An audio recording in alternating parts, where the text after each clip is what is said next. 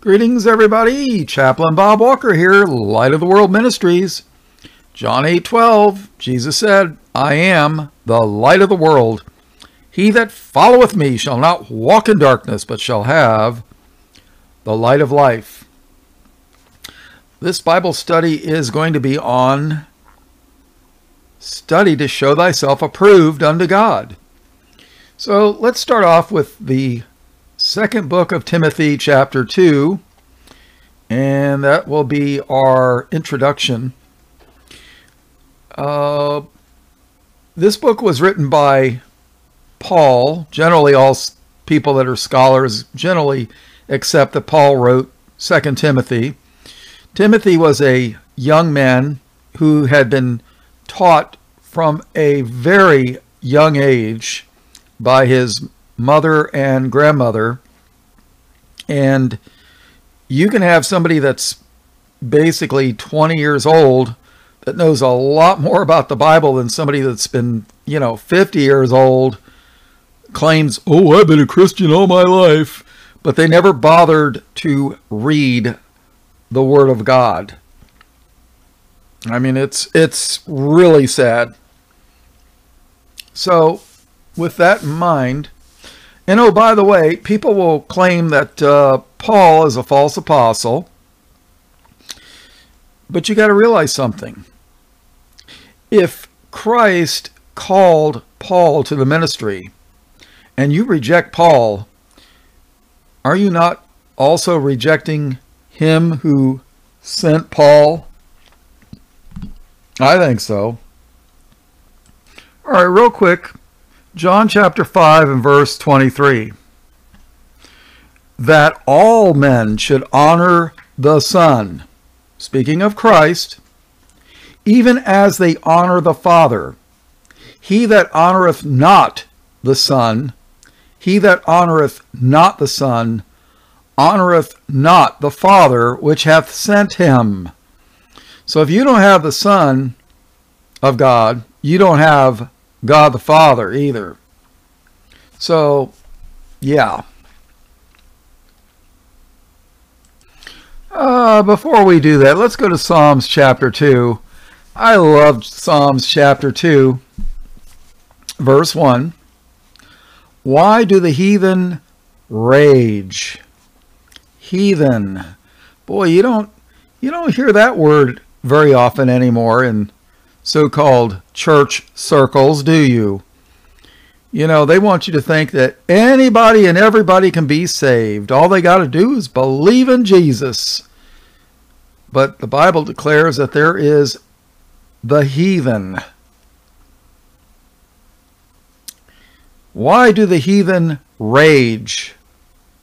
And the people imagine a vain thing. Vain means worthless. Verse 2. The kings of the earth set themselves, and the rulers take counsel together against the Lord. See, the Lord has enemies, and the Lord's people has enemies. But the so-called modern church world refuses to tell you this and identify who the enemy is. So, the kings of the earth set themselves, and their rulers take counsel together against the Lord and against his anointed. Do you know the Lord has those that are his anointed? Now, anointing had double meanings. A lot of words in English have double meanings. I remember as a young kid, we used to tell it really wasn't a joke, but, why did the golfer, like Tiger Woods, playing golf, Golf, why did the golfer wear 2 pairs of pants? That's a good question. In case he got a hole in one, which is a golf term for putting the ball in the hole, on the first shot. Personally, I used to enjoy watching sports, not golf, not tennis, not basketball, but I used to like football and For you people in Europe, football is not soccer, but I digress. So, at least in America, it's not soccer, you know. Yeah, I know soccer is far more popular worldwide than American football, but yeah, but now it's, I find it disgusting. But yeah, sports, to keep the masses' brains occupied with things that are vain, worthless, useless. I mean, why read the Bible that people died for when you can watch grown men and women try to put a ball into a hole or whatever, or yeah, or hit a ball or throw a ball or dribble a ball or what, kick a ball, I don't know. But God's anointed in the Old Testament, when God wanted to have one of his prophets anoint a king, they would take olive oil and pour it on his head. Olive oil was indicative of the Holy Spirit. But the anointing in the New Testament is the Holy Spirit, Holy Ghost, whatever you want to call it. So I've been to so-called Pentecostal churches, and he's got such an anointing because he can go, you know. And I was like, what the heck is going on here? You know, when they're saying things that I don't understand, I mean, they could be saying in another language, oh, Lucifer is Lord, you know, but I don't know what they're saying. So, but God's has an anointed people. So the kings of the earth set themselves, and the rulers take counsel together against the Lord and against his anointed, saying, let us break their bands asunder and cast away their cords from us.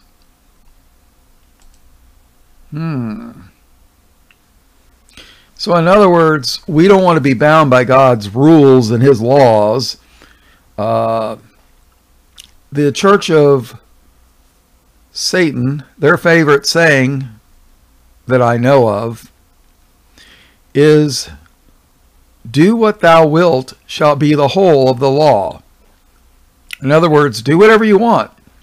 That's their law. They want to murder a Christian? Go for it. You know, you want to sleep around with whores?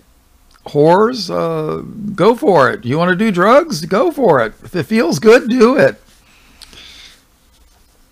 So, they say, let us break their bands asunder and cast away their cords from us. He that sitteth in the heavens shall laugh. You know God's going to laugh at them? Oh, yeah. The Lord shall have them in derision. Derision. Oh, man, what does that word mean? Let's take a look at Webster's 1828 dictionary. Excellent Bible resource. If you don't have it, a hard copy, I would suggest it. I mean, right now I use the internet, but there's going to come a day when the internet's going to be shut off. Cell phones are going to be cut off. The landlines are going to be cut off because they're not going to want us communicating with each other. I suspect there will come a day when your new cars that are computerized will not work. So might be a good idea to have, I don't know, maybe a motorcycle, electric bike, bicycle, maybe an old car with points, plugs, condenser.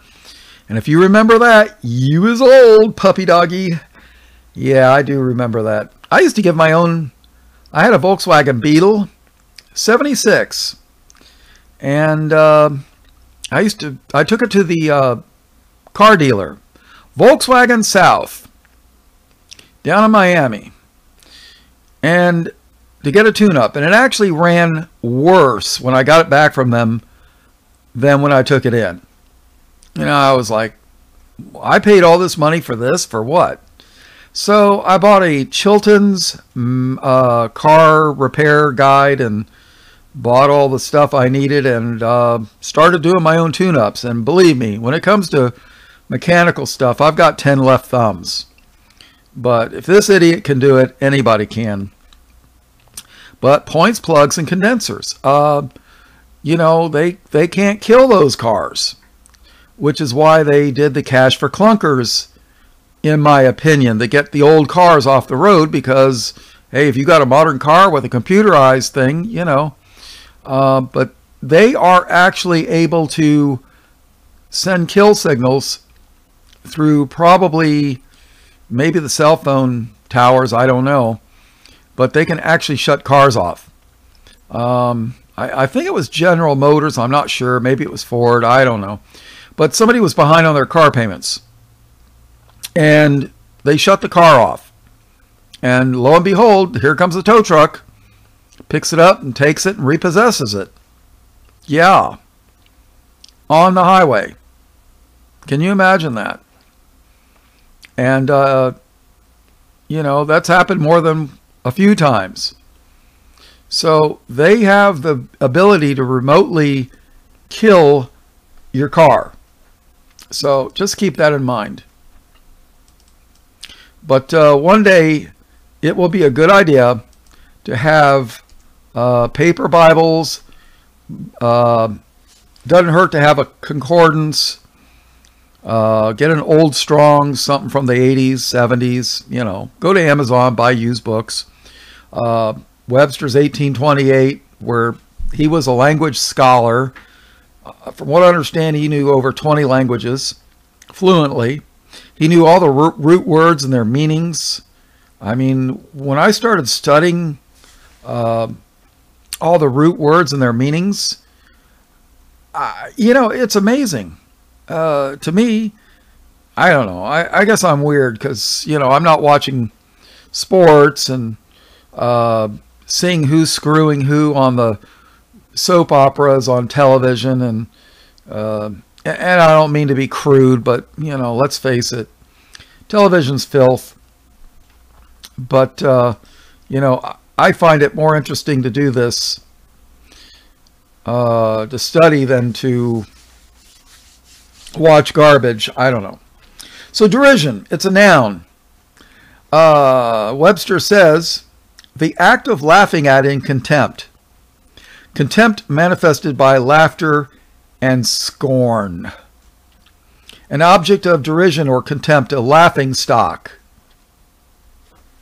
So, yeah. But Webster was, the original Webster's dictionary was, he was a Bible believer and a scholar. And matter of fact, when you look up derision, guess what? He references Jeremiah chapter 20 and verse 7 and Lamentations chapter 3 and verse 14. Yeah, he actually references Bible references to the word. Maybe not all of them, but you know, you get the idea. Guy was a scholar, man. Wow. So here it is, Psalms 2:4. You know, when the rulers try to kick away God's laws and they don't want God's rulership, the Bible says, he that sitteth in the heavens shall laugh. The Lord shall have them in derision. Oh, you guys think you can overpower me and kick me out of the world that I created? Ha ha ha ha. We'll see how that works. Maybe something along those lines, the Lord will say so. Then shall he, the Lord, speak unto them in his wrath, and vex them in his sore displeasure. Oh man, it's going to be called payday. Oh yeah, big time. Now there's a big difference between judgment and wrath. Everybody's going to see judgment. But wrath is a whole nother, that's extreme anger. You know, even Christians are going to be judged. You know, I got a lot of things to answer for, not just before I believe, but after. You know, I've been disobedient, and I've been spanked a few times. I think my rear end is still red, but yeah, you get the idea. So, all right. So the Lord's I guess you could say he's going to kick some butt. I guess that would be the modern day translation, right? Verse 6. Yet have I set my king upon my holy hill of Zion. Who is this king? If you don't know, I'm going to give you a little hint. His name is Jesus, and he is the Christ. He's King of Kings and Lord of Lords. And one day he's going to return in glory with his army, a cloud of witnesses, and there's going to be hell to pay. Matter of fact, the Bible says that the blood shed upon this earth of the wicked is going to come up to the horse's bridle. And just though you think I'm not pulling verses out of context, Revelation 14 and verse 20, and the winepress, you know, symbolism in the Bible, was trodden without the city, and blood came out of the winepress, even unto the horse bridles, by the space of 1,600 furlongs. So there's going to be a lot of blood on this earth. And that's why the Lord's going to have a new earth. Because this one is so polluted. Oh, yeah. Oh, by the way, I looked up bridle. It's a noun and also a verb, depending upon the way you use it. But it's the, you know, we have cars, you know. We don't use horses anymore. Horses were, you know, used for what? Thousands of years. That was the mode of transportation. For a lot, well, for the well-to-do. But it's only been, what, the last 200 years that we've gotten away from horses? You know, maybe, I don't know, something like that. But the bridle was like the, well, Webster says, the instrument in which a horse is governed and restrained by a rider, consisting of a headstall, a bit, and reins, and other appendages according to its particular form and uses. So you're talking about something going up to the horse's head and shoulders, blood that high. I mean, you talking what? Probably over 5 foot of blood? Boy, that's a lot of blood. Well, you know, you're talking what? 7-8 billion people? All right, so let's go back to, let's go back to 2 Psalms chapter 2. Yet have I set my king upon my holy hill of Zion. And Jerusalem was called the holy city of God, and Zion. You know, I was going to look up Zion, which has nothing to do with Zionism, modern day, which is a political movement, not a religious movement. But if memory serves me correctly, Zion is Jerusalem. So, and called the city of David. You know, this might be worth a Bible study one day. I don't know. Let's see. How about 2 Kings 19:21? This is the word that the Lord hath spoken concerning him. The virgin, the daughter of Zion, hath despised thee, and laughed thee to scorn. The daughter of Jerusalem hath shaken her head at thee. And then verse 31, 2 Kings 19:31. For out of Jerusalem shall go forth a remnant, and they that escape out of Mount Zion, the zeal of the Lord of hosts shall do this. So you got Jerusalem mentioned and Zion. So, I mean, that was the capital of Judah. So, I don't know. It might be worth doing a study of that one day. All right, Psalms chapter 2, verse 6. Yet have I set my king upon my holy hill of Zion. Holy hill of Zion. Do you know that Jerusalem's built on 7 hills? Oh, yeah. Every time you read the Bible and somebody says, let us go up to Jerusalem, it was up on a hill. Yeah, 7 of them. But they'll always point to Rome being on 7 hills. They'll never tell you, when they're talking about Mystery Babylon being on 7 hills, they'll never tell you about Jerusalem being on there. Well, almost nobody. But they'll sure point to Jerusalem or Rome, never Jerusalem. Just a thought. Yet have I set my king upon my holy hill of Zion. I will declare the decree. The Lord hath said unto me, Thou art my son. The Lord hath said unto me, Thou art my son. This day have I begotten thee. Isn't Jesus called the only begotten Son?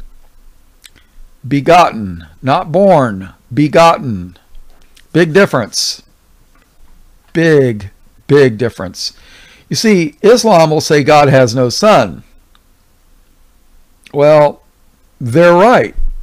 Their God has no son. Allah has no son.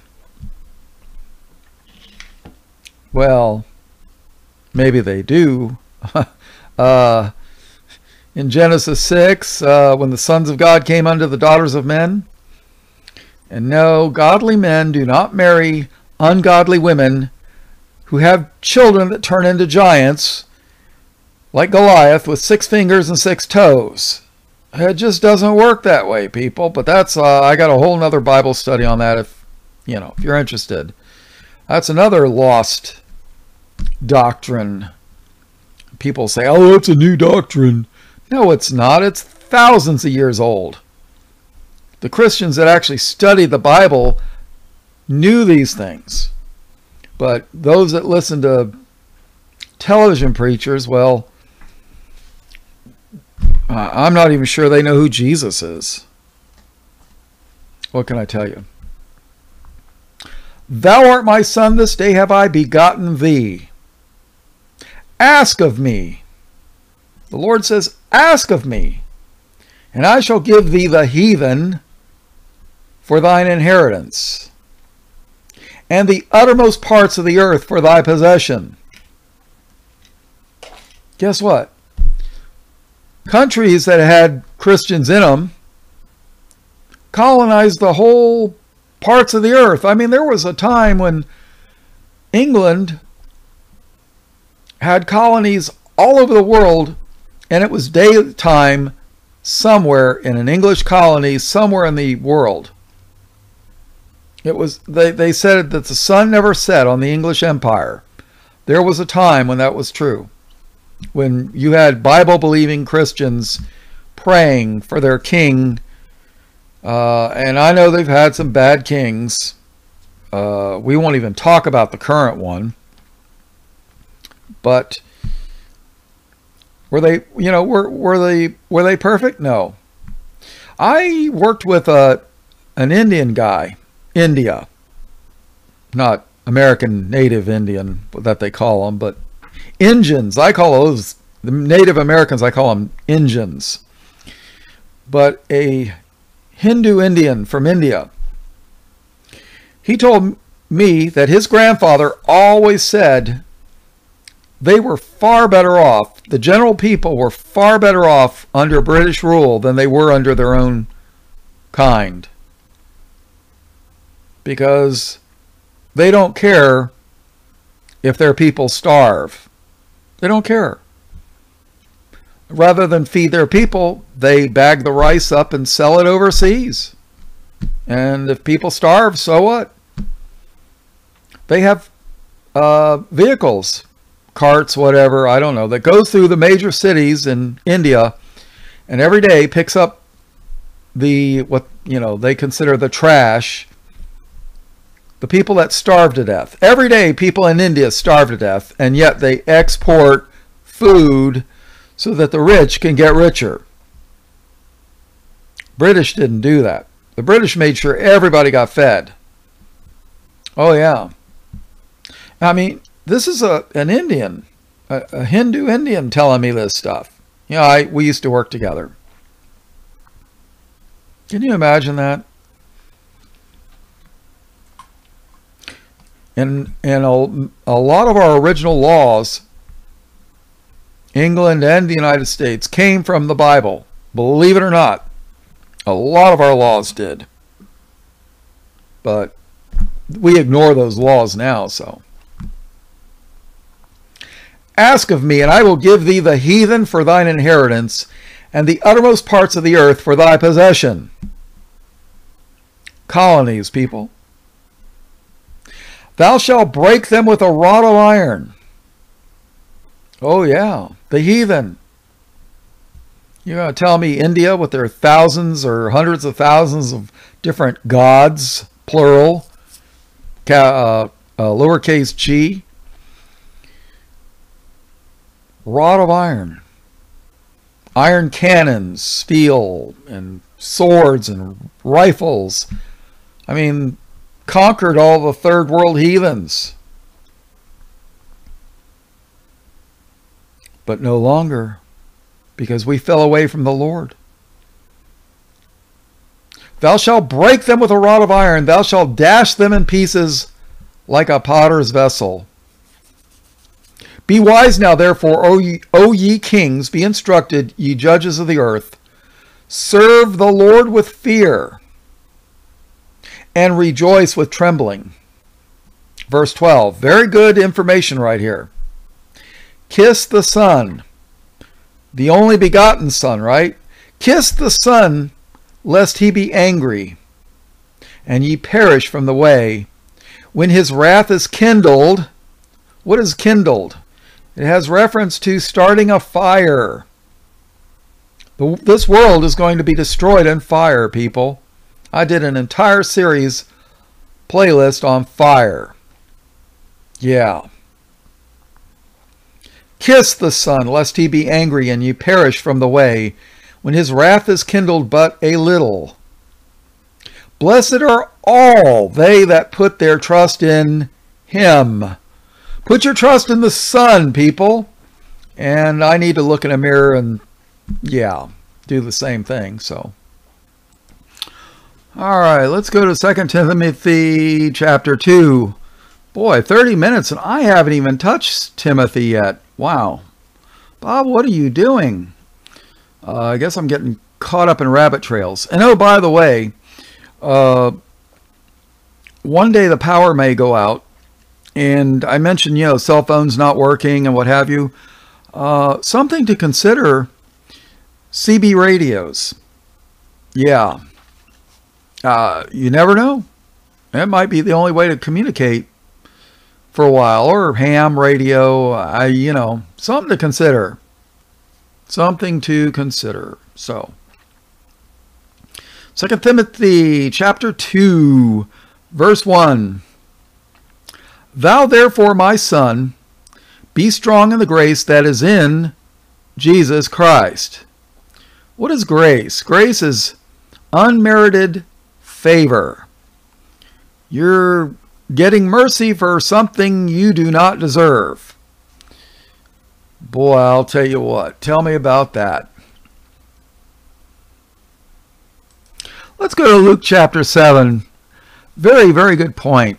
This is why people need to read their Bible, or, you can go on Amazon, get the New Testament, Alexander Scorby on whatever, MP3 or whatever it is, for basically $20-something. I mean, really? Listen to it on your way to work every day like I do. So, or you can listen to satanic rock and roll or country music and, watch, was it Billy Ray Cyrus's daughter, Miley Cyrus, in concert where she's spanking a balloon shaped like a penis, whatever. Yeah, those kind of people, I mean, why waste your time reading the Bible when you could be watching, Disney filth, All right. Luke chapter 7, verse 19. And John the Baptist, and no, he wasn't John the Southern Baptist, John the Baptist, calling unto him two of his disciples, sent them to Jesus, saying, Art thou he that should come, or look we for another? The Christ, right? And in that same hour he cured many of their infirmities and plagues, and of evil spirits, and unto many that were blind he gave sight. See, the Lord was given power to heal supernaturally. And by the way, in the end times, the false prophet for the beast, the man of sin, the son of perdition, the Antichrist, by whatever name you want, is going to be able to do some of the similar miracles. I'm not sure what. Miracles and lying wonders. And I cover that in my previous videos that I just did. A lot of people are going to be fooled. Those that don't know the Bible are going to be fooled. Absolutely. Especially when the Antichrist, and we're going to cover that soon, who they are. Especially when all the church so-called world tells you that those that are Antichrists, the Messiah has come. You better believe people that don't know their Bible, they're going to be fooled. They're going to worship the beast. They're going to go to hell. Jesus warned, but they don't care. The Bible, the bother reading the Bible. What a waste of my time, Lord. Why should I read the Bible? It doesn't make any sense to me. Well, you didn't pray the prayer of James chapter 2, where it says, if any of you lack understanding, let him ask of God. Get on your hands and knees in prayer and ask the Lord for understanding. And then read. But no, we won't do that. People died to give us the Word of God in our language. William Tyndale, read about his life. He died. He was burned at the stake alive so that we might have the Bible. The King James Bible drew heavily on William Tyndale's work. Guy was a scholar, man, and they won't even bother reading it. But boy, they can tell you the sports scores and, my favorite basketball team and my favorite quarterback or, ugh. And John, calling unto him two of his disciples, sent them to Jesus, saying, Art thou he that should come? Or look we for another? When men were come unto him, they said, John Baptist hath sent us unto thee, saying, Art thou he that should come, or look we for another? And in that same hour he cured many of their infirmities and plagues, and of evil spirits, and unto many that were blind he gave sight. Evil spirits, demonic possession, possessed of devils. If you take devil, take away the D, and you have the word evil. Or take the word evil and put a D in front of it, and you got devil. I believe that casting out devils out of people, or casting out demons, whatever you want to call it, was probably the thing that Jesus cured more than anything else. Do you realize that anybody that's not in the Lord can be possessed of a devil? I bet you 99% of Congress is probably possessed of devils. Oh yeah. It wouldn't surprise me. Well, not just Congress, but, you know, all your world leaders. Yeah. So Jesus is curing people. Verse 22. So they asked a question. Are you the one, or do we look for somebody else? Verse 22. Then Jesus answering said unto them, Go your way and tell John what things ye have seen and heard, how that the blind see. And not just physical vision, spiritual vision. Those that were blind to the Lord can see. The lame walk, the lepers are cleansed, the deaf hear. The dead are raised. To the poor the gospel is preached. Not the rich, not those that trust in their wealth. Oh boy, I got $2 million in my bank account. Nothing can come bad to me, they'll say. Verse 23. And blessed is he, whosoever shall not be offended in me. I did an entire Bible study on offended. Is Jesus offending you? Is Jesus offensive? To the modern world, yeah, he's offensive. And when the messengers of John were departed, he began to speak unto the people concerning John. What went ye out into the wilderness for to see? A reed shaken with the wind? No. You ever heard that expression? Politicians always go whatever way the wind blows, you know? Yeah. But an oak tree doesn't do that, does it? No. A reed shaken with the wind? No. John the Baptist did not go with every wind of doctrine. No, he taught straight from the, he shot straight from the hip, you could say, I guess you could say. But what went ye out for to see? A man clothed in soft raiment? Soft clothing? No. Behold, they which are gorgeously apparelled and live delicately are in king's courts. You want soft clothing? You got to go to the king's court, right? But what went ye out for to see? A prophet? Yea, I say unto you, and much more than a prophet. This is he of whom it is written, Behold, I send my messenger before thy face, which shall prepare thy way before thee. And this is in the book of Isaiah. Now, I think I did a Bible study on John the Baptist too.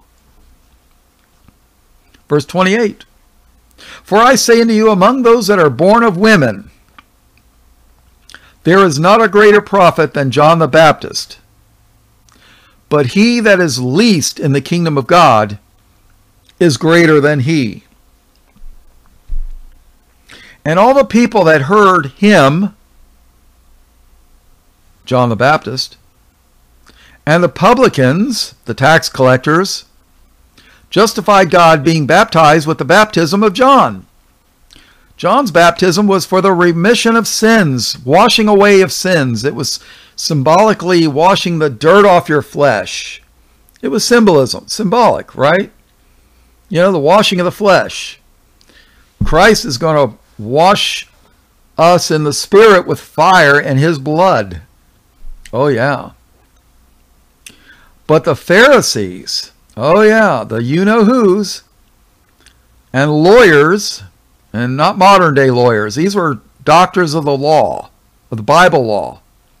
But the Pharisees and lawyers rejected the counsel of God against themselves, being not baptized of him.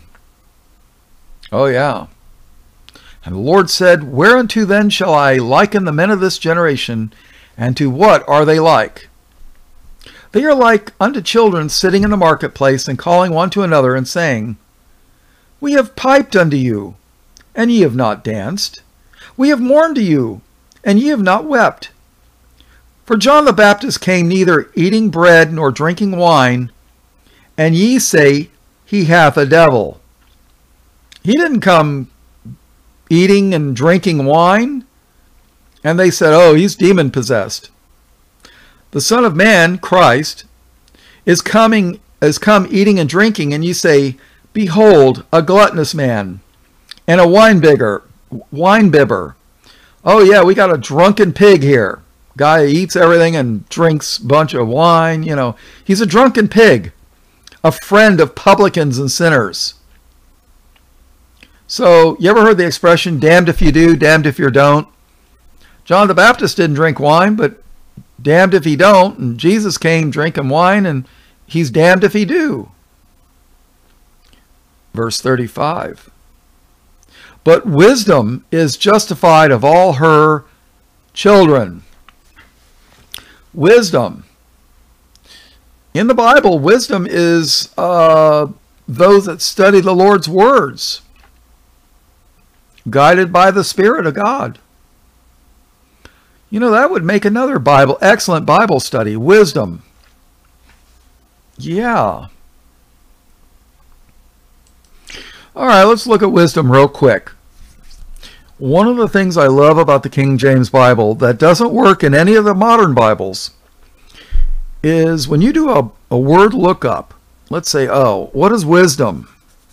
Well, generally, if you look the first time it is mentioned in the Bible, in the context, it'll give you an idea of what the meaning of the word is. So, wisdom, first place it appears, Exodus 28, verse 3. And thou shalt speak unto all that are wise-hearted, whom I have filled with the spirit of wisdom. The spirit of wisdom. The Holy Spirit. Knowledge from the Holy Spirit. That they may make Aaron's garments. Who was Aaron? Aaron was the brother of Moses. He was a Levite. He was one of the priests. He was the priest. He was the priest. He was the very first priest of the Lord. Oh yeah. Levi was the tribe of the priests. Whom I have filled with the spirit of wisdom, that they may make Aaron's garments to consecrate him. What does it mean to be consecrated? It means to be set apart for the Lord's service. So they got the spirit of wisdom, that they may make Aaron's garments to consecrate him, that he may minister unto me in the priest's office. Wow. Exodus 31:3, and I have filled him with the Spirit of God, in wisdom, and in understanding, and in knowledge, and in all manner of workmanship. You get the idea? I hope so. Wow. All right, let's go back to Luke 7:35. But wisdom is justified of all her children. And one of the Pharisees, now Pharisees was a denomination of the Jews. Not all Jews were Pharisees, but all Pharisees are Jews. And one of the Pharisees desired him, Christ, that he would eat with him. And he went into the Pharisee's house and sat down to meat. And behold, a woman in the city, which was a sinner, I can relate to that, when she knew that Jesus sat at meat in the Pharisee's house, brought an alabaster box of ointment, and stood at his feet behind him weeping.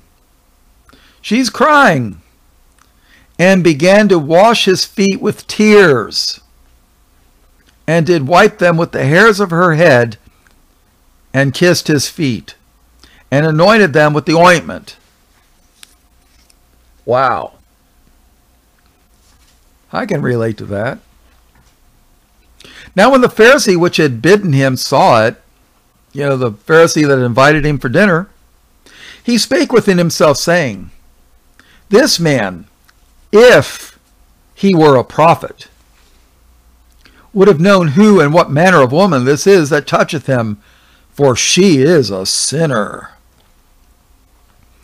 And Jesus answering and said unto him, Simon, I have somewhat to say unto thee.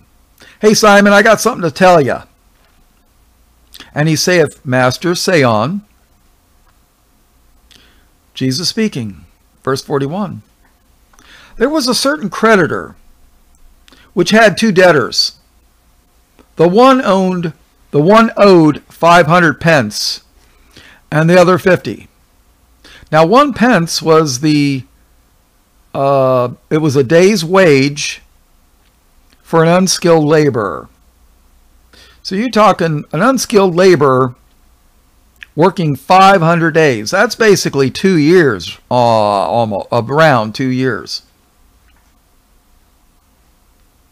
So you had two people that owed this creditor 500 pence and the other 50.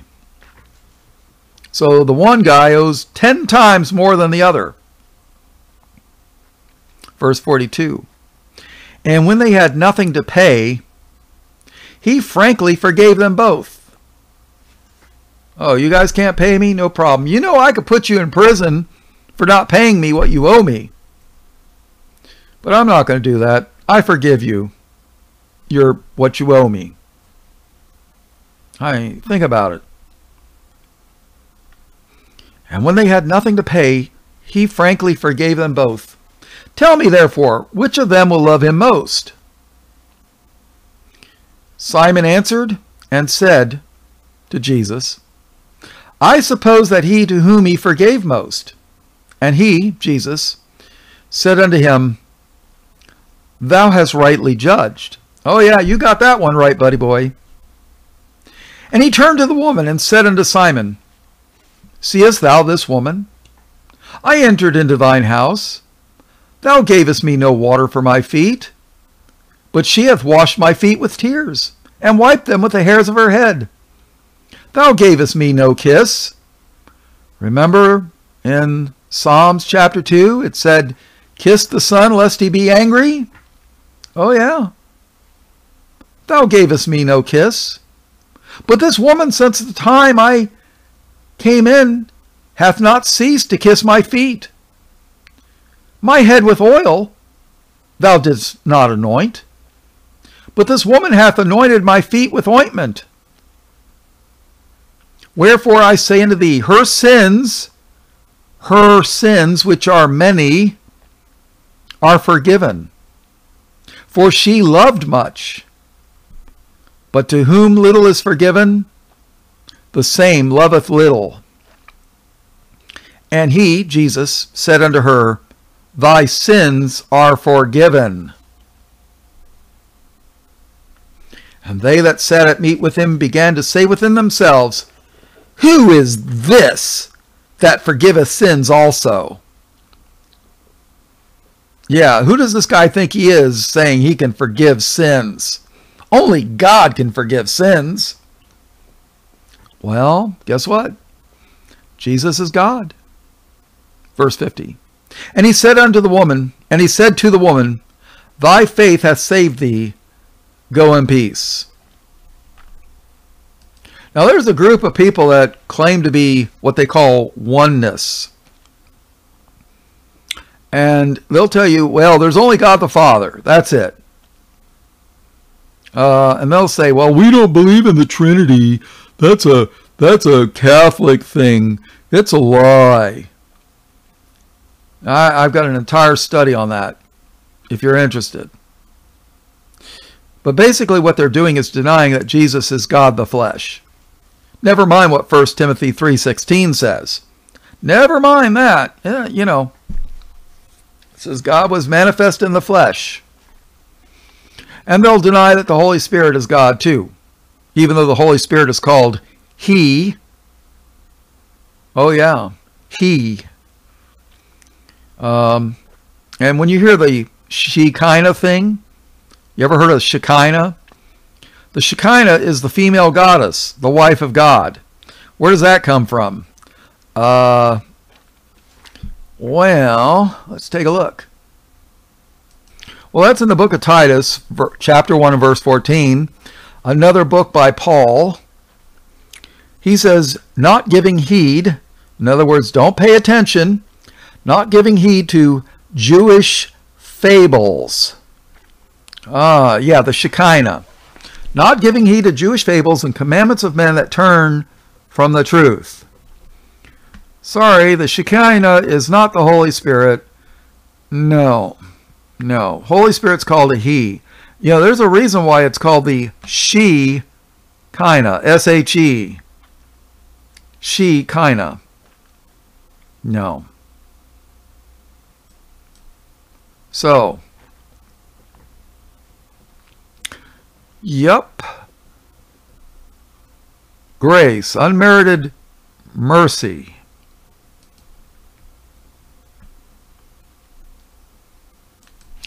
If people studied their Bibles and knew it inside and out, these preachers could not get away with their lies.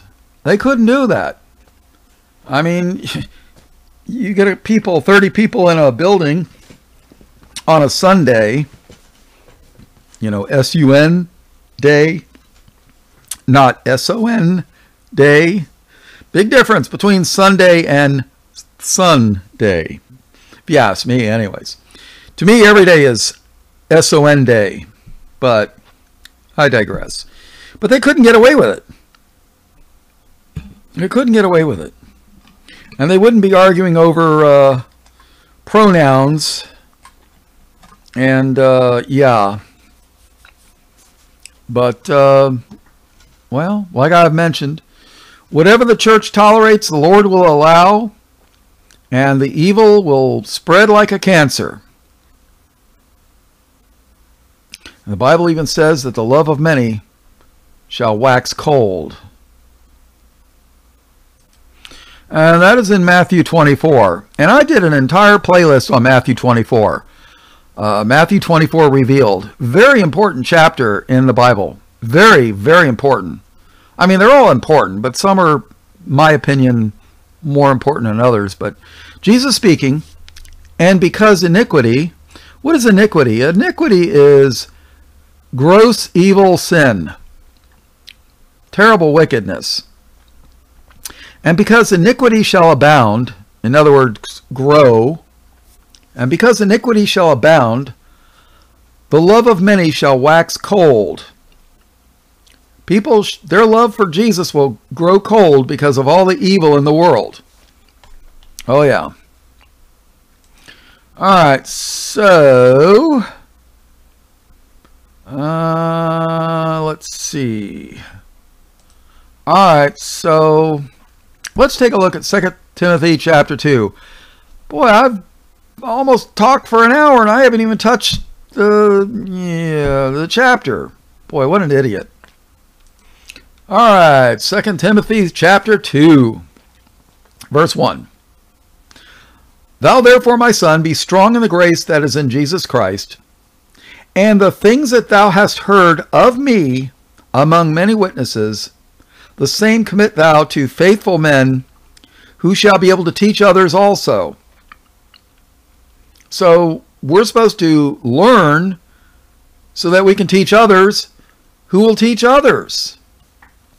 But instead they go to Bible colleges. I call them Bible cemeteries.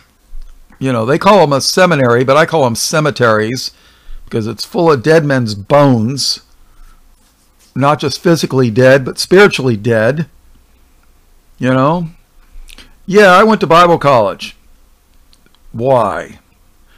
Not so much to learn the Bible, but to, a couple reasons, but one, I got tired of people throwing in my face, oh, well, what do you know? I went to Bible college. I've got a doctorate degree in the Bible. So Bob, you're an idiot. They use that as their justification. But that's not the main reason why I went. The main reason studied Bible college was so that I could learn the lies that they were teaching so that I could refute them. I mean, you got to know what they believe to prove it wrong. Of course, if you don't know the Bible, you can't do that. So, we are to teach others so that others can teach others. Verse 3. Thou therefore endure hardness as a good soldier of Jesus Christ. People, I don't know, ladies, you'll never, chances are, the great majority of you have never been in the military. But let me tell you something. The life of a soldier, sailor, airman is not a bed of roses. Well, it may be the thorns, but yeah, hardness. It's not good. Being a soldier for Christ is not an easy thing. It is not. Trust me. I've gotten death threats, but I don't care. I've known since late 1989 that I might have to give up my life to be with Christ. I've known that for almost close to 20, over 22 years. I'm sorry, 32 years. Boy, I can't even count anymore. So, thou therefore endure hardness as a good soldier of Jesus Christ. No man that warreth, a man that has, warring, fighting, no man that warreth entangleth himself with the affairs of this life, that he may please him who hath chosen him to be a soldier. I guess I was chosen to be a soldier. And if a man also strive for masteries, yet he is not crowned, except he strive lawfully. You want to be given the crown of life? You better do things the Lord's way. That's the way it works. The husbandman, and that has nothing to do with being married to a woman. A husbandman is somebody that takes care of a vineyard or an orchard of trees, prunes the trees and makes sure they get fertilized or whatever, and the husbandman that laboureth must be first partaker of the fruits. The guy that goes out into the apple orchard, he's going to be able to get the first apples, right? I mean, he's the one cutting them down. If he sees one that looks perfect, he's going to say, man, I'm going to try this one. Clean it off and eat it, right? So those that labor in the Lord are going to be the first partakers of the fruits of the Lord. My guess. So, verse 7. Remember what I say, and the Lord give thee understanding, wisdom, right? And the Lord give thee understanding in all things. Remember that Jesus Christ of the seed of David was raised from the dead according to my gospel.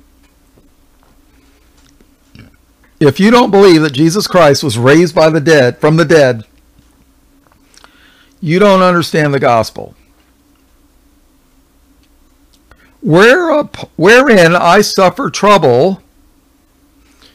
tribulation. Wherein I suffer trouble, as an evildoer would, as an evildoer.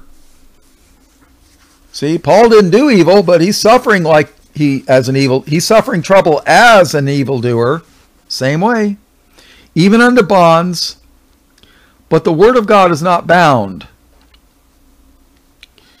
The Vatican, the Catholic Church, which was infiltrated many, many centuries ago, would bind up the word of God. Oh yeah. They killed people. people that dared to put the Bible into the language of the common people were put to death for daring telling people what the words of Christ meant in their language. You know, not everybody knows Greek or Hebrew.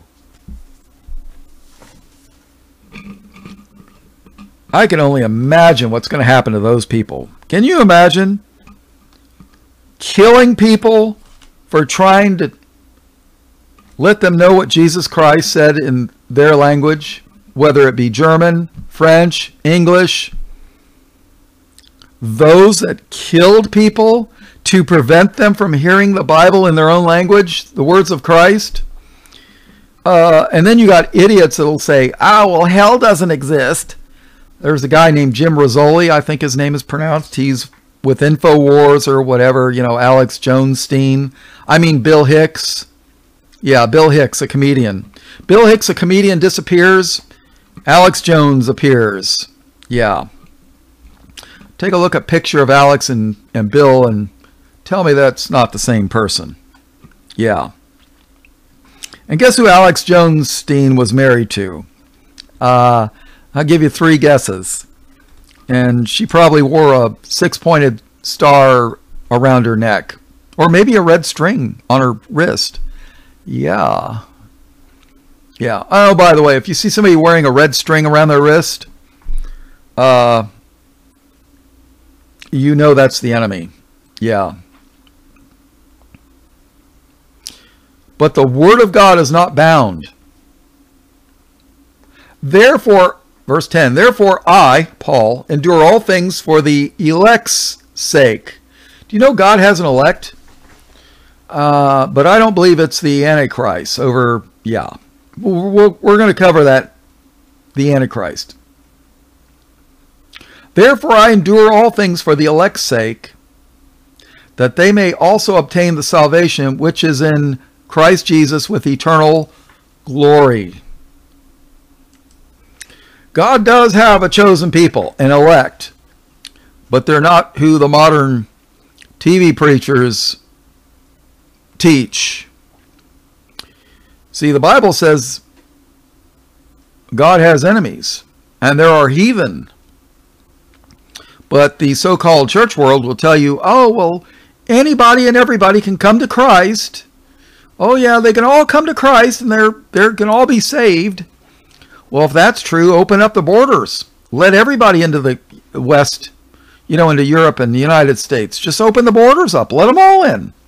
They can all be saved, right? So, but that's not what the Bible says.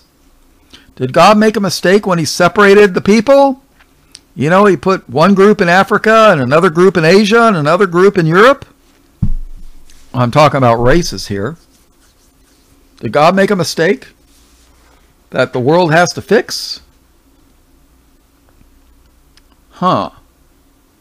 Verse 10, therefore I endure all things for the elect's sake, that they may also obtain the salvation which is in Christ Jesus with eternal glory. It is a faithful saying, for if we be dead with him in the flesh, we shall also live with him in the spirit. Well, and a resurrected body one day. If we suffer because of Christ, we shall also reign with him. Reign as in ruling and reigning, as in government, not water falling from the sky. If we suffer, we shall also reign with him. If we deny him, he will also deny us. And Jesus says that in Matthew 24, that those that deny Christ, Christ will deny us. If you deny Jesus to save your life in this world, Christ will deny you before the Father and his angels. And yes, I know Peter denied Jesus 3 times, but guess what? He repented and he died for the faith. So if they stick your head on the guillotine and say, oh, all you got to do is deny Jesus and we'll let you go free. Think about it. One day that may come to pass. But if you don't deny Jesus and they pull the lever and the blade comes down and cuts your head off, talk about a painless way to die. I mean, what, a fraction of a second? Almost painless. Guess what? You close your eyes, the blade comes down, and when you open your eyes, guess where you are? Under the altar, waiting for your resurrected body. You're with Christ. Oh yeah. Oh yeah. If we suffer, we shall also reign with him. If we deny him, he will also deny us. If we believe not, yet he abideth faithful. He cannot deny himself. Of these things put them in remembrance. All these things that Paul's writing to Timothy, remember them. It's important. Charging them before the Lord that they strive not about words to no profit, but to the subverting of the hearers.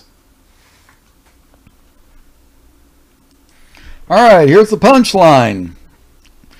2 Timothy chapter 2, verse 15. Paul gives a commandment to Timothy. He says, study, not just read, not just listen, study to show thyself approved unto God.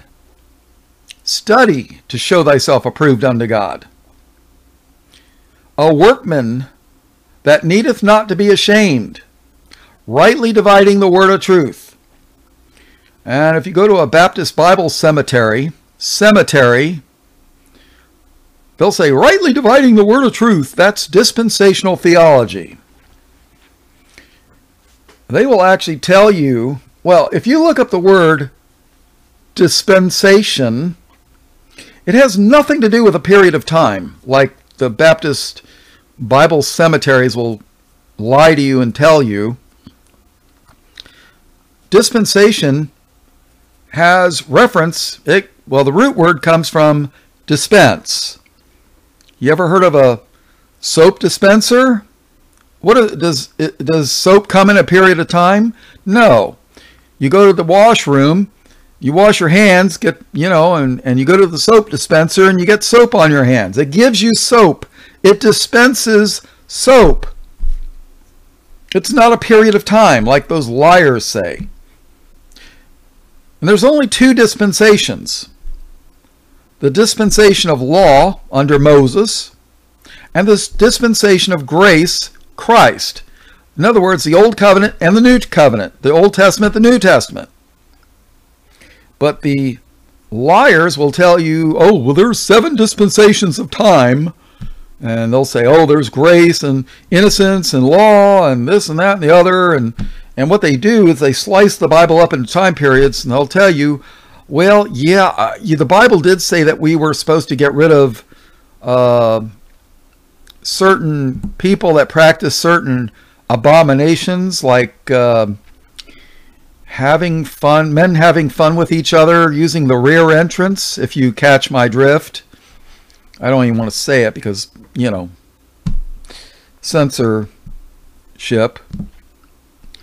But the Bible tells you what to do with those people. But they'll say, oh no, though, that was for the you-know-whos. That was then. That's not now. Now we're supposed to love them and tell them about how Jesus loves them.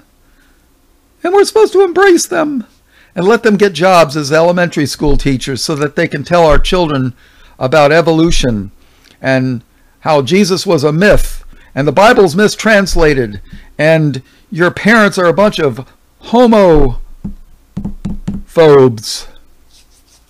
And yeah, you get the idea.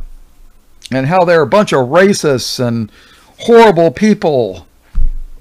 And they're not inclusive enough and blah, blah, blah, blah, blah. Yeah. Horrible. Horrible. This is the garbage that they teach in Bible cemeteries. well, of the Baptist persuasion. Yeah, I know. I'm pretty tough on the Baptists. I know that. I went to one of their schools. I know what they teach. Oh, we use the King James Bible, but we really don't believe it, because anything that goes against the modern laws of the state, of which there are, believe it or not, the average so-called church is a business with the name church in it. You know, First Baptist Church, oh yeah. It's actually a creation of the state. They get a state charter to start what they call a business that they call a church. They do it under IRS Regulation 501c3. That's so they can keep tax exemption. And to do that, you cannot go against modern public policy, they call it. So if they want you using pronouns when you go to the government agencies or whatever, if you go against that and tell people that it's an abomination, you will lose your tax exempt status. Did Jesus go to the Roman government and say, hey, I want to start a church. Can I get a charter for a business and be exempted from taxes? No. No. That was one of the big reasons why the United States decided to get away from the Church of break away from England during the American Revolution. The Church of England said that you had to get a license to preach the gospel. In other words, you had to go before the Church of England. You had to tell them that you were going to teach exactly what they taught, no variation, and you had to pay a fee to the government for permission, a license, to preach the gospel. And there was somebody that had been arrested for preaching contrary to that, and he was whipped to death. He was actually, his ribs were showing. That's how bad they beat him. They whipped him with a bullwhip. That's how bad things were under the King George. And there was a passerby that said, "What evil did this man do?" And they said, "Oh, well, he wouldn't pay for a license to preach the gospel." And people got fed up with that garbage, and they grabbed their rifles, and they told the crown to hit the road, Jack. Yeah. And you wonder why they want control of all the, the GUNS. Yeah, they don't want you to have that because they know. So, study to show thyself approved unto God, a workman that needeth not to be ashamed. Do you know how many people are going to be ashamed because they didn't know the Word of God? Do you know people that the whole church, so-called church world, is going to tell people the mark of the beast is not the mark of the beast, and they're going to take it so that they can feed them families, and they're going to be ashamed because they're going to be looking at the flames of hell. Well, we're not going to be here for the mark of the beast because we're going to fly away in the pre-trib rapture. Yeah, I don't think so. Study to show thyself approved unto God, a workman that needeth not to be ashamed, rightly dividing the word of truth. But shun profane and vain babblings, for they will increase unto more ungodliness. And their word doth eat as doth a canker, of whom is Hymenaeus and Philetus. I don't know, something like that. My Greek, I should have studied Greek, but I didn't. So, verse 18. These two men, Hymenaeus and Philetus, who concerning the truth have erred. That's where you get the word error from. Who concerning the truth have erred, saying that the resurrection is past. Do Do you know the resurrection? Another word for that in the modern so-called church world is rapture. They're saying the rapture is past. The resurrection is past already. And overthrow the faith of some. How can they overthrow the faith of some? Because they didn't study to show themselves approved unto God. They didn't know the Word of God. Almost around 2,000 years ago, there were people teaching that they missed the rapture. You missed the rapture. You think that's not going to happen again? I bet you it does. You know, when the man of sin appears, the Antichrist, the son of perdition, the beast, whatever you want to call him, what is it? John, in the book of Revelation, calls him the beast. And Paul calls him the son of perdition, the man of sin. They can say that you missed the rapture, or they can say, there is no rapture. There is no resurrection of Christ. Christ was a false prophet. He was a false Messiah. That's kind of how I'm leaning, but I don't know. You know, there's people that actually teach that in 70 AD Christ returned. Yeah. And they teach that this wicked world is the kingdom of Christ right now. Yeah, the Bible says that in Acts, I think it's Acts chapter 2, 1 or 2, and in the book of Revelation, it says, every eye shall see him when Christ returns in glory. Every eye shall see him. Did you see him come? I must have missed that event. I must have been asleep. Yeah, or I had my eyes closed, you know. I mean, really? You know, they couldn't get away with this garbage if people read the Bible. You know, the words that people died to give us. People died to give us the Bible. And they won't even bother. They can't be bothered to waste their time reading it. Ugh. Who concerning the truth have erred, saying that the resurrection is past already, and overthrow the faith of some. Nevertheless, the foundation of God. Foundation. Oh boy. Let's take a look at foundation. Now, I did an entire Bible study on the rock. And no, we're not talking about the movie actor that calls himself the Rock. No. Luke chapter 6, verse 46. Jesus speaking. Jesus says, and why call ye me Lord, Lord, and do not the things which I say? Why do you call me Lord, but you don't do the things I tell you to? Really? There's going to be a lot of people that will claim Christ, and they're going to go to hell because they didn't do anything the Lord said to do. Did they share the gospel with their neighbors? Did they distribute to the poor? Did they help those in need? You know, a lot of these people, they'll go to so-called church on Sunday for an hour or two, an hour, you know. And then the whole entire rest of the week, they live like the devil. I've seen it. And why call ye me Lord, Lord, and do not the things which I say?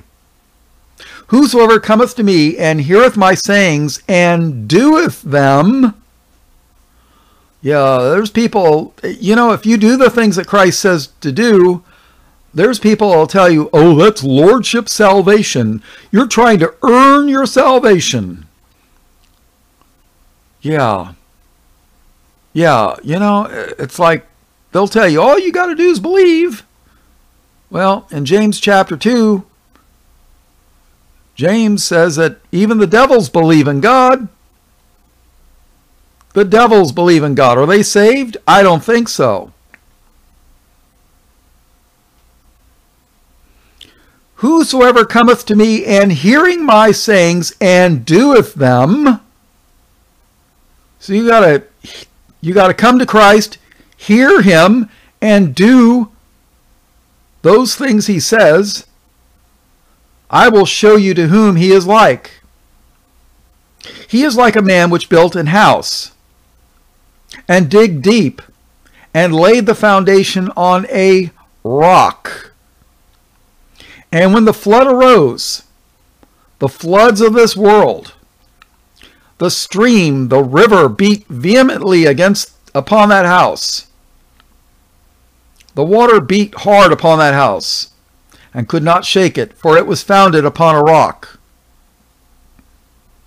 But he that heareth and doeth not, but he that hears and doesn't do, is like a man that without a foundation built an house upon the earth.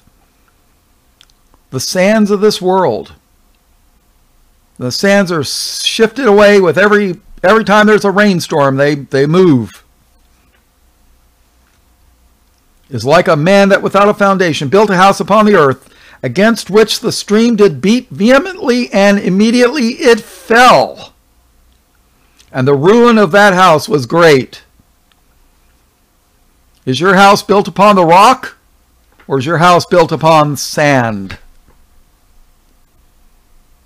Oh, yeah. And what is this rock? Well, I'm going to tell you. Well, the Bible's going to tell you. 1 Corinthians chapter 10 and verse 4. Paul. You know that people will tell you Paul's a heretic? I don't think so. I think they're the heretics. Paul writes, and did all drink that same spiritual drink, for they drank of that spiritual rock that followed them, and that rock was Christ. What are they talking about here? They're referencing the book of Exodus, when Moses led Israel out into the desert from Egypt. They didn't have any water. And God said, strike the rock, and it will provide water. Well, I'm paraphrasing. Moses did, and there was water for everybody. There was probably over 100,000 people, and cattle, and livestock. That's a lot of water, people. That's a lot of water.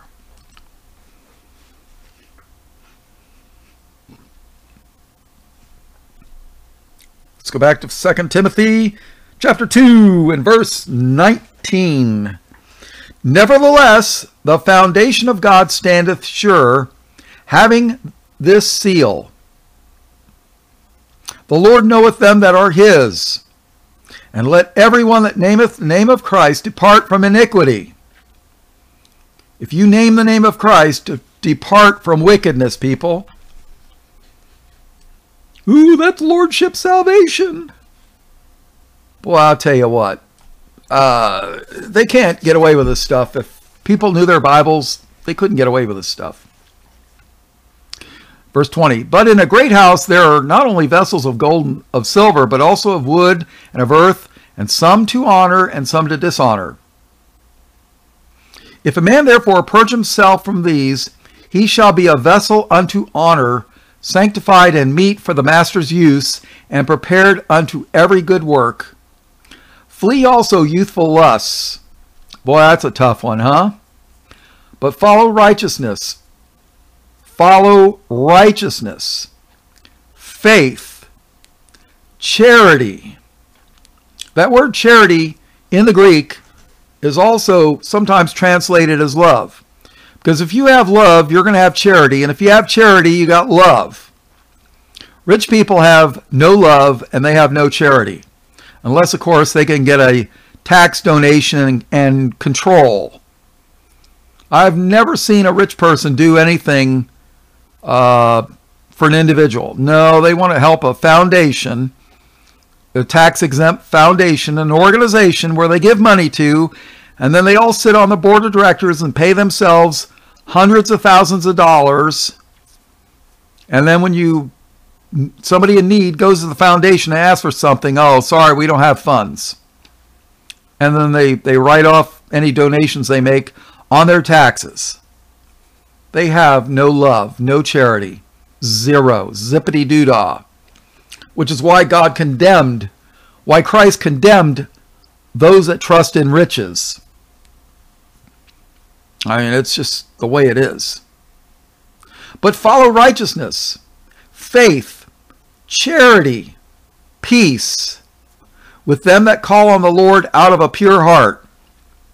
But foolish and unlearned questions avoid, knowing that they do gender strifes. What's a foolish question? Something that doesn't even matter. I hear people arguing over flat earth. You know, yeah, I know the government lies about everything. I know that. But did Jesus say, believe on me in the flat earth and thou shalt be saved? No. We should be helping our fellow man instead of worrying about the shape of the earth.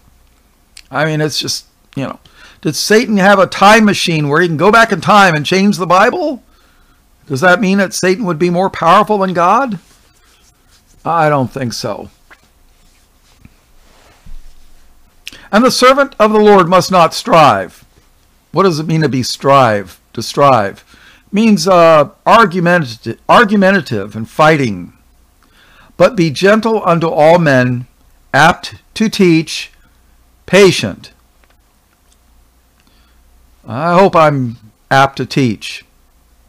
In meekness, instructing those that oppose themselves, if God peradventure will give them repentance to the acknowledging of the truth, and that they may recover themselves out of the snare of the devil, who are taken captive by him at his will.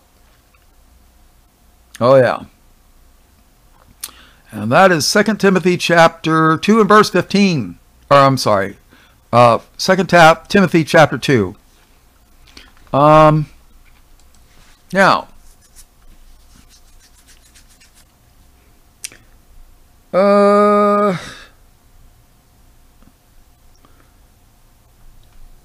let's read 1 John chapter 2. And then I guess we'll close this out. Verse 1. My little children, these things I write I unto you, that ye sin not.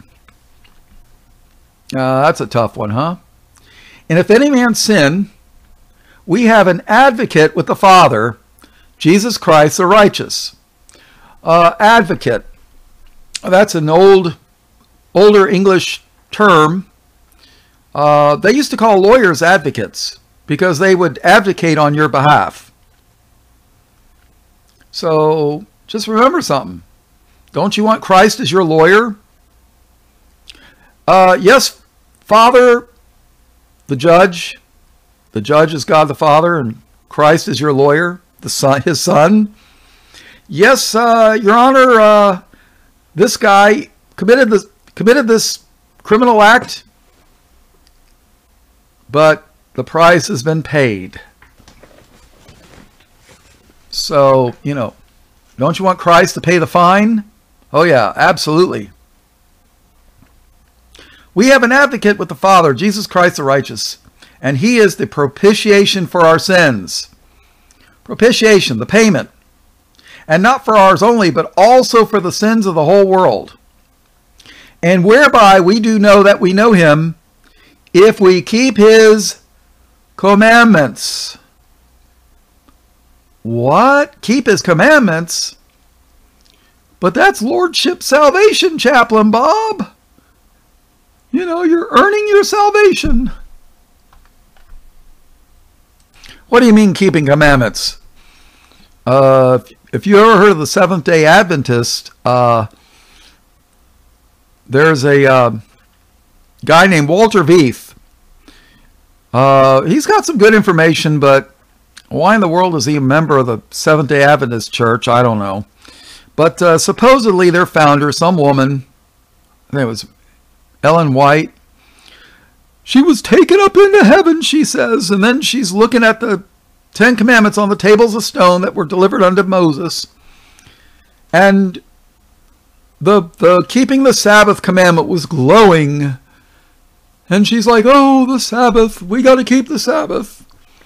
And then she was taken back to earth, and she created her own little religion and her own little church, so-called. And their big thing is keeping the Sabbath. You know, nothing wrong with keeping the Sabbath, taking a day and, you know, reflecting upon the Lord. Absolutely nothing wrong with that. But when you start turning it into a doctrine and telling people they got to keep it for salvation, well, yeah, there's a problem with that. What did Jesus say? Now, I can show you a couple places in the Bible where it says Jesus broke the Sabbath. Yeah, Jesus said the Sabbath was made for man. Man was not made for the Sabbath. God wanted us to take a day off to rest our weak flesh. You know? Matthew chapter 22, verse 35. I know I've beaten this horse, but I'm going to beat it again. Then one of them, which was a lawyer, a doctor of the law, Bible law, asked him, Jesus, a question, tempting him and saying, tempting him. He's trying to trick him up here. He goes, Master, which is the great commandment in the law? Jesus said unto him, Thou shalt love the Lord thy God. Thou shalt love the Lord thy God with all thy heart, with all thy soul, and with all thy mind. This is the first and great commandment. You know, you think about it. If you love the Lord, you're not going to worship idols. You're not going to, you know, do anything that's offensive to the Lord, which is contained in the commandments, right? Love the Lord with all thy heart. This is the first and great commandment. And the second is like unto it, thou shalt love thy neighbor as thyself. On these two commandments hang all the law. On these two commandments hang all the law and the prophets. If you love your neighbor, you're not going to sleep with his wife. You're not going to steal from him. You know, you're not going to, you know, that's basically the 10 Commandments in a nutshell. So let's go back to 1 John chapter 2, verse 3. 1 John chapter 2, verse 3. And hereby we do know that we know him, Christ, if we keep his commandments. He that saith, I know him, and keepeth not his commandments, is a liar, and the truth is not in him. So all these people that rail against lordship salvation, and they say, oh, all you got to do is believe in Jesus, and you're saved. Do they really love God? I mean, there's people that'll teach you that you can be a hitman for the mafia, kill people for a living, and because you believe in Jesus, you're going to be saved one day. I don't think so. There's people that actually tell you because you said a sinner's prayer as an 11-year-old that one day you can take the mark of the beast and God can't throw you in hell because you said a sinner's prayer when you were 11. Eternal security, once saved, always saved. No matter what you do, God can't throw you into hell.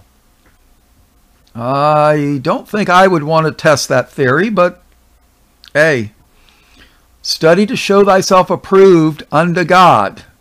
A workman needeth not to be ashamed, rightly dividing the word of truth. Isn't that what it says? He that saith, I know him, and keepeth not his commandments is a liar, and the truth is not in him. But whoso keepeth his word, in him verily is the love of God perfected. Do you keep the word of Christ in you? Because in him verily is the love of God perfected. Hereby know we that we are in him. He that saith he abideth in him ought himself also so to walk, even as he walked. We should walk like Christ walked. Brethren, verse 7, Brethren, I write no new commandment unto you, but an old commandment which ye had from the beginning. That old commandment is the word which ye have heard from the beginning. Again, a new commandment I write unto you, which thing is true in him and in you, because the darkness is past, and the true light now shineth. He that saith he is in the light and hateth his brother is in darkness even unto now. Love thy neighbor? How can you love your neighbor when you hate your brother? Good question. Verse 10. He that loveth his brother abideth in the light, and there is none occasion of stumbling in him. But he that hateth his brother is in darkness, and walketh in darkness, and knoweth not whither he goeth, because that darkness hath blinded his eyes. I write unto you, little children, because your sins are forgiven you, because your sins are forgiven you for his name's sake. And that name's sake is Jesus. I write unto you, fathers, because ye have known him that is from the beginning. I write unto you, young men, because ye have overcome the wicked one. I write unto you, little children, because ye have known the Father. I have written unto you, fathers, because ye have known him that is from the beginning. Think about it. I have written unto you, young men, because ye are strong, and the word of God abideth in you, and ye have overcome the wicked one. Love not the world. Do we love the world, or do we love the world to come? Love not the world, neither the things that are in the world. If any man love the world, the love of the Father is not in him. I hate the state of this world. I absolutely hate it. I don't know about you, but I sure do. I cannot think of much of anything in this world that I like. 16. For all that is in the world. Listen to this. This is the pathology of sin. You ever heard of pathology of disease? You know, they tell you when you're contagious, you're breathing out contaminated, disease-ridden air because you're sick, and the person next to you breathes the air and then they get sick, or you touch something and then they touch it and touch their eyes or their mouth or whatever. You know, that's what pathology is. But this is the pathology of sin. For all that is in the world, the lust of the flesh, and the lust of the eyes, and the pride of life is not of the Father, but is of the world. You know, the lust of the flesh. When you're a young man, the lust of the eyes. You go down to the beach and you see a good-looking woman in a thong.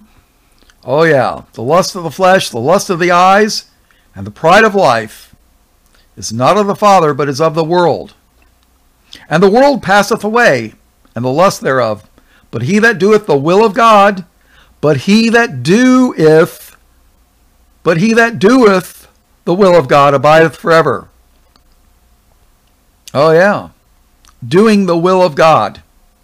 I got a Bible study on that too. Oh yeah. You know, hearing the word of God is very important. Hearing the word of the Lord is very important. Revelation 22:17, and the Spirit and the bride say, Come. And let him that heareth say, Come. And let him that is athirst come. And whosoever will, let him take the water of life freely. All right, verse 7, 1 John 2:17. And the world passeth away, and the lust thereof, but he that doeth the will of God abideth forever. Listen to this, people. This is the definition of the Antichrist. Little children, it is the last time.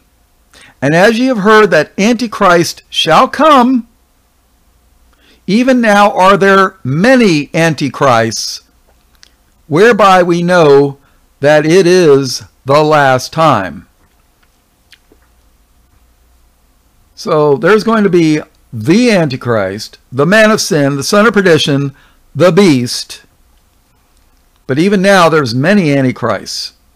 You go to the Middle East, and there's a lot of Antichrists there.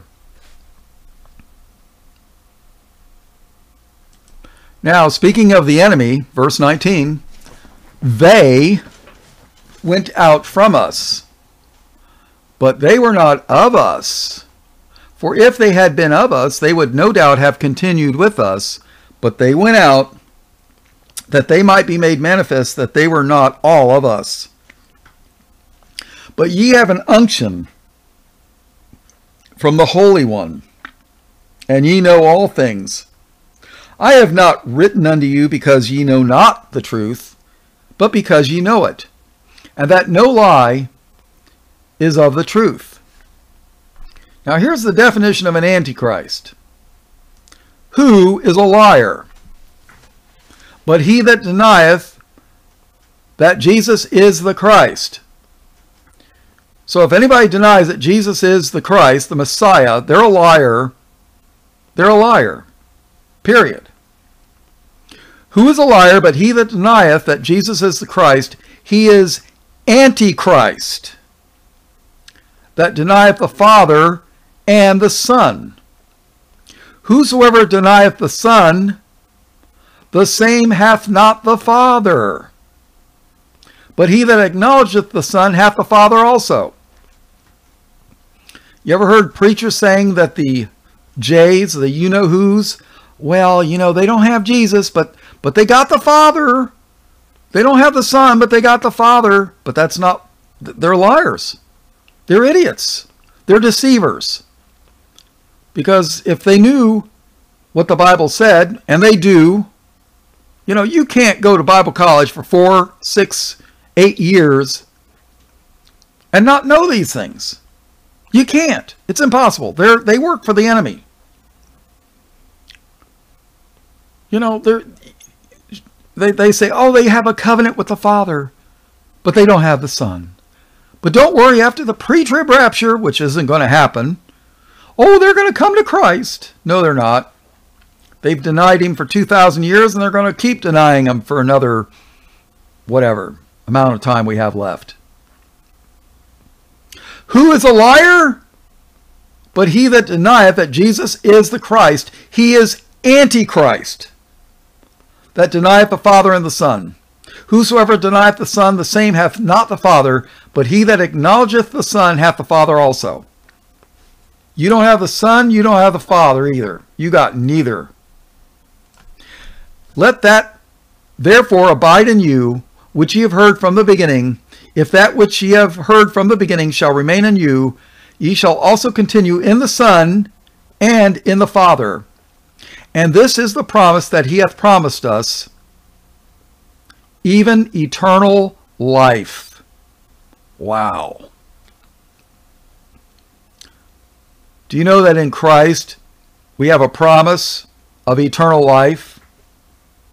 Verse 26.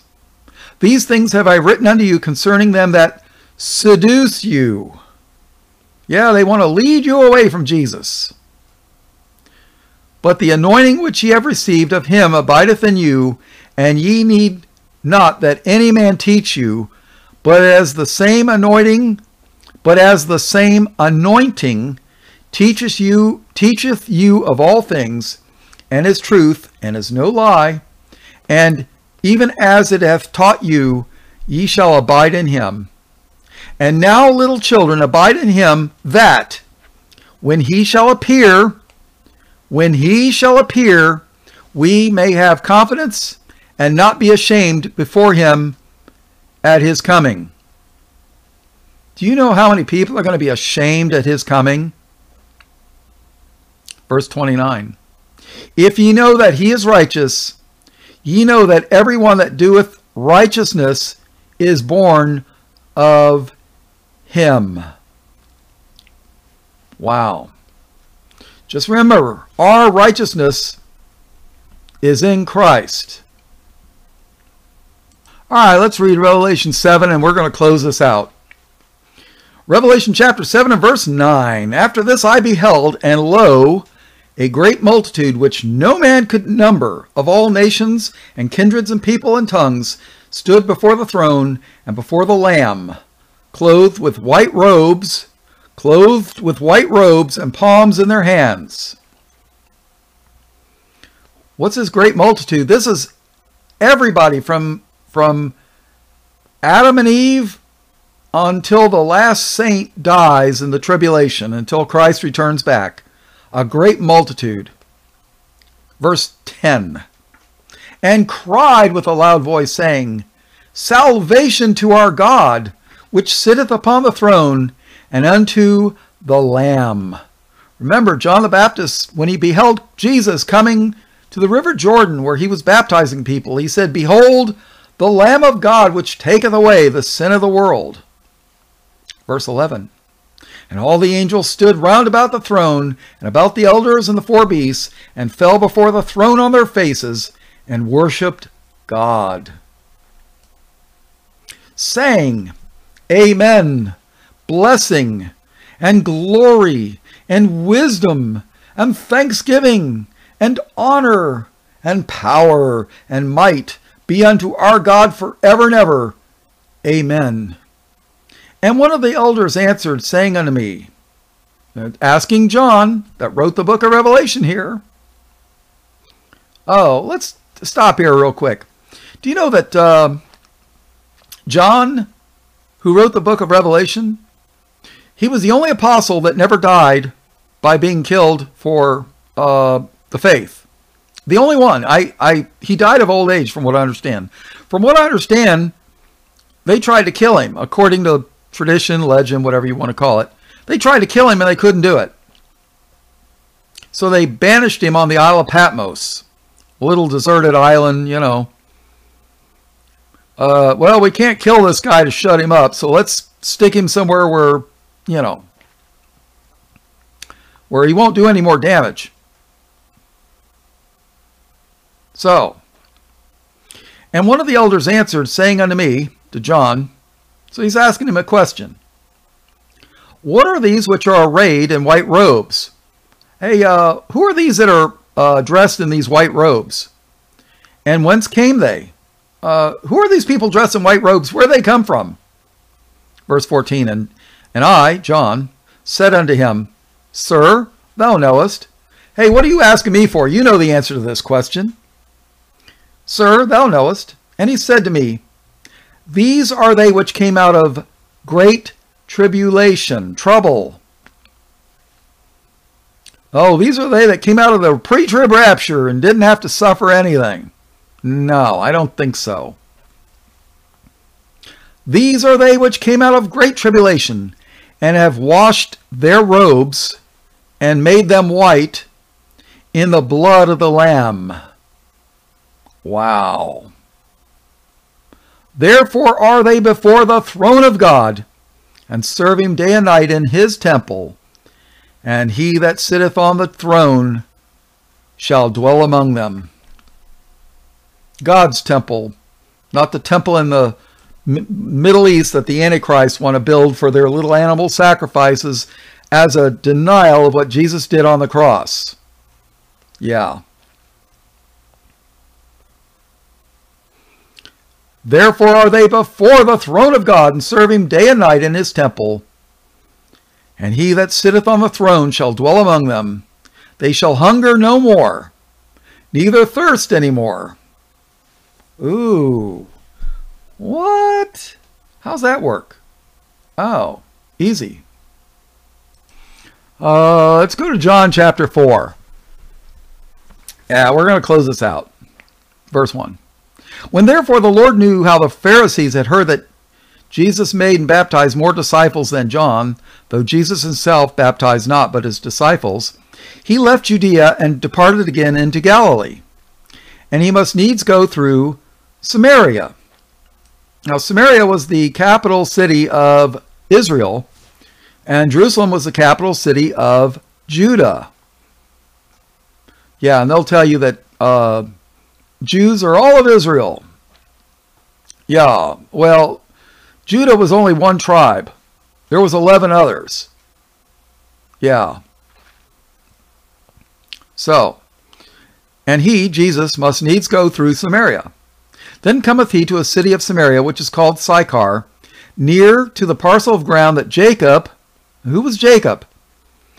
Well, Abraham gave birth to Isaac, and Isaac gave birth to Jacob, and God changed Jacob's name to Israel. There you go. Then cometh he to a city of Samaria, which is called Sychar, near to the parcel of ground that Jacob gave to his son Joseph. Remember Joseph in Egypt? Oh yeah. Now Jacob's well was there. Jesus therefore, being wearied with his journey, sat thus on the well, and it was about the 6th hour. There cometh a woman of Samaria to draw water. Jesus saith unto her, Give me to drink.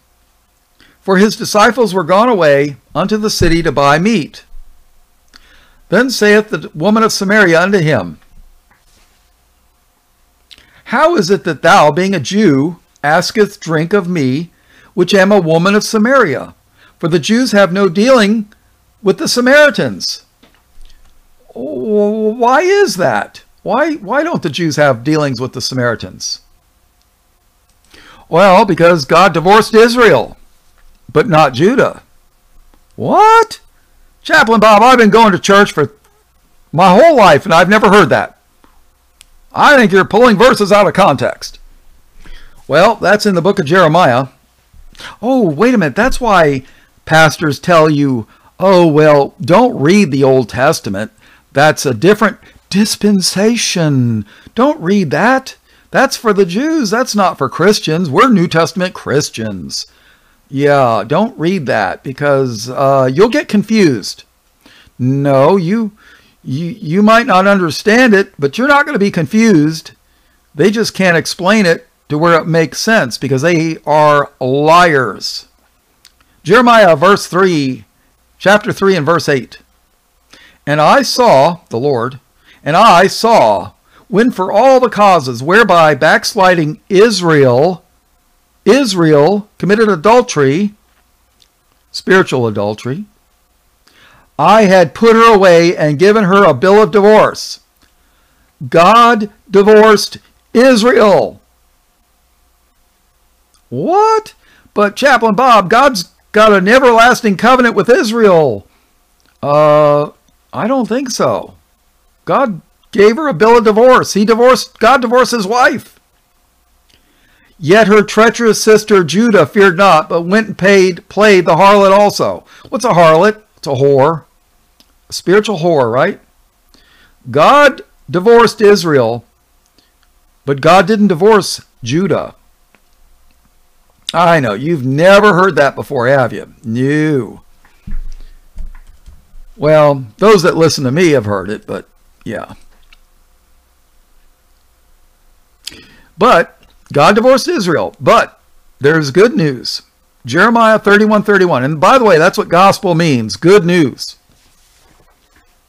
Jeremiah 31:31. Behold, the days come, saith the Lord, that I will make a new covenant. A new covenant with the house of Israel and with the house of Judah. Israel and Judah are not the same. They had different kings, different land areas, different capitals. But if you listen to demon-nominational preachers, oh, well, they're all the same. No, they're not. Let's go back to John chapter 4, verse 9.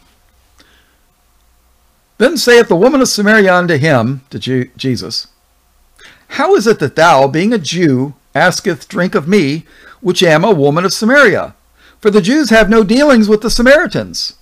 Well, of course not. God divorced the Samaritans. They divorced Israel. The Jews didn't want nothing to do with them. Well, true Judah. Verse 10, Jesus answered and said unto her, If thou knewest the gift of God, and who it is that saith to thee, Give me to drink, thou wouldest have asked of him, and he would have given thee living water. Wow. Hey, Jesus, can I have some living water? The woman saith unto him, Sir, thou hast nothing to draw with, and the well is deep. From whence then hast thou that living water?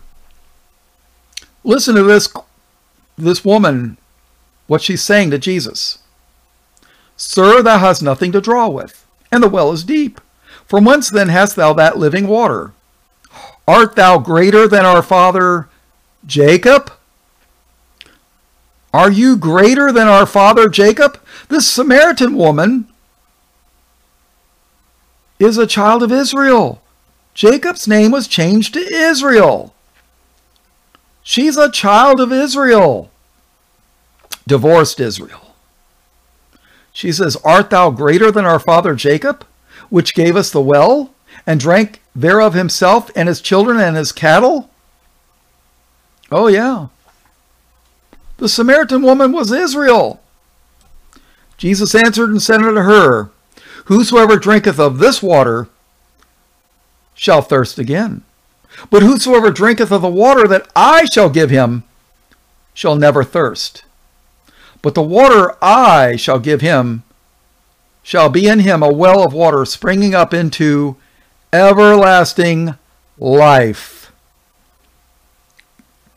A well of water springing up into everlasting life.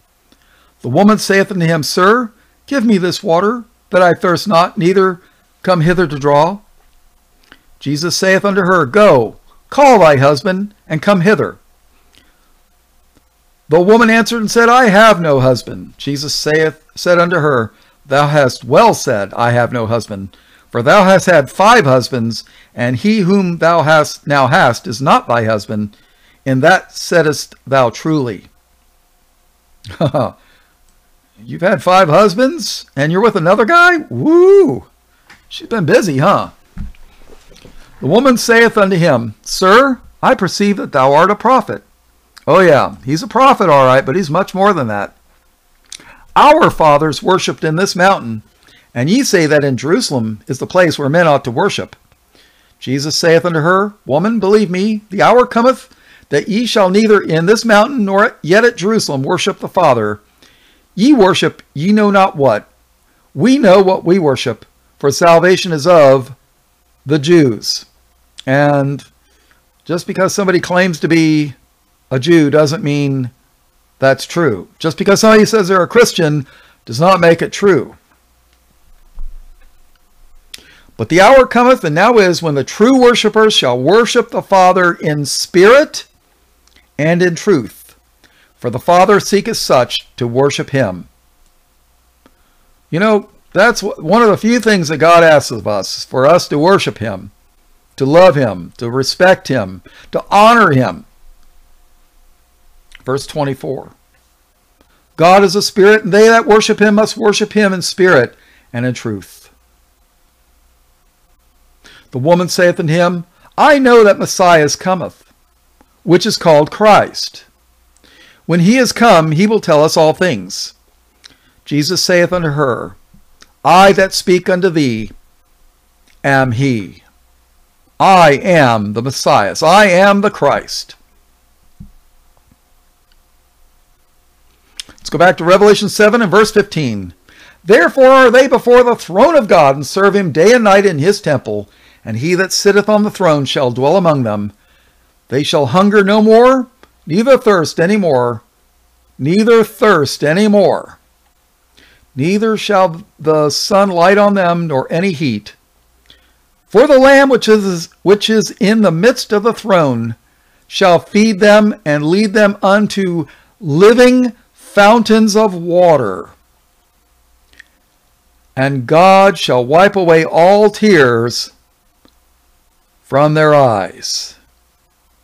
Boy, what a promise, huh? Well, I certainly hope that each and every one of you has enjoyed this study, I guess you could call it. You know, we need to study the Bible to show ourselves approved unto God, a workman that needeth not to be ashamed, rightly dividing the word of truth. And you're not going to get that from any preacher that's on TV. Well, you know, Arnold Murray was okay. Shepherd's Chapel, he was all right. But I always noticed he was on like 5:30 in the morning where I was. So, you know, but he was one of the few TV preachers that I actually would listen to. Yeah, so you got an idea of my background. But what can I tell you? Just praise the Lord that he put up with me all these years, waiting for me to do. I hope I'm doing what he wants me to do. So, and I hope I'm feeding the sheep. I really do, and blessing each and every one of you. And like I say, if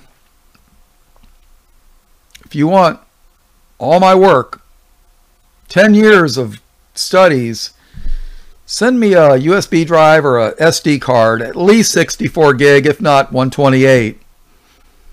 And I'll send it to you, and I'll even pay the postage. I don't care, you know. But if you need my address, write me, or, you know, send me an email, or, I mean, not, well, leave a comment. So, all blessings, praise, glory, and honor in Jesus' precious name. Amen.